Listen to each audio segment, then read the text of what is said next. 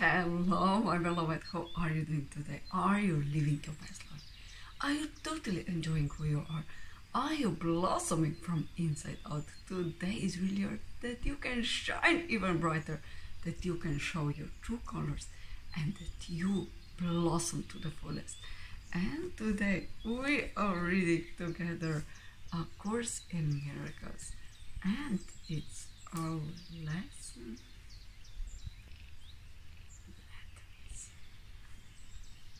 Oh, it's our question 14th. What am I? I am God's Son, complete and healed and whole, shining in the reflection of His love. In me is His creation, sanctified and guaranteed eternal life. In me is love perfected, fear impossible, and joy established without opposite. I am the holy home of God Himself. I am the heaven where His love resides.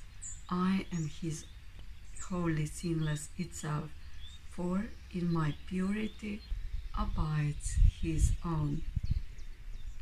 Our use for words is almost over now, yet in the final days of this 1 year we gave to God together, you and I, we found a single purpose that we shared, and thus you joined with me.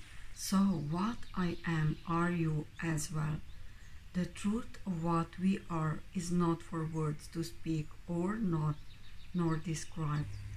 Yet we can realize our function here, and words can speak of this and teach it too, if we exemplify the words in us. We are the bringers of salvation. We accept our part as saviors of the world, which through our joint forgiveness is redeemed. And this, our gift, is therefore given us. We look on everyone as brother and perceive all things as kindly and as good. We do not seek a function that is past the gate of heaven. Knowledge will return when we have done our part. We are concerned only with giving welcome to the truth. Ours are the eyes through which Christ's vision sees a world redeemed from every thought of sin. Ours are the ears that hear the voice for God, proclaim the word as sinless. Ours the minds that join together as we bless the word, and from the oneness that we have attained, we call to all our brothers, asking them to share our peace and consummate our joy. We are the holy messengers of God who speak for Him and carrying His word to everyone whom He has sent to us.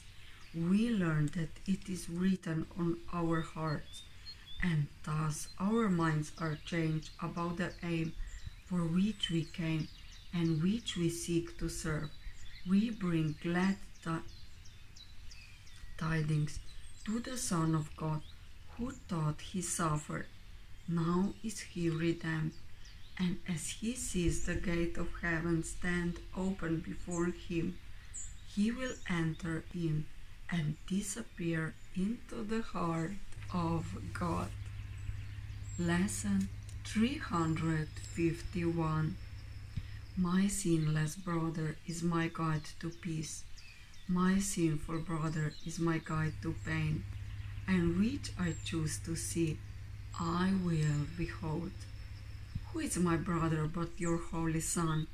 And if I see him sinful, I proclaim myself a sinner, not a son of God, and friendless in a fearful world. Yet this perception is a choice I make and can relinquish.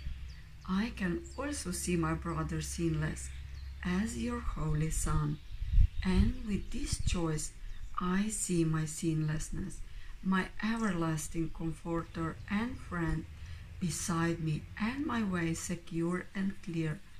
Choose then for me, my Father, throughout your voice, for he alone gives judgment in your name. Lesson 351. My sinless brother is my guide to peace. My sinful brother is my guide to pain, and which I choose to see, I will behold. So, my loves, have a beautiful, amazing day. Follow your bliss, as Joseph Campbell said, to follow your heart and just do more of what really makes you happy. Enjoy this beautiful day. Bye.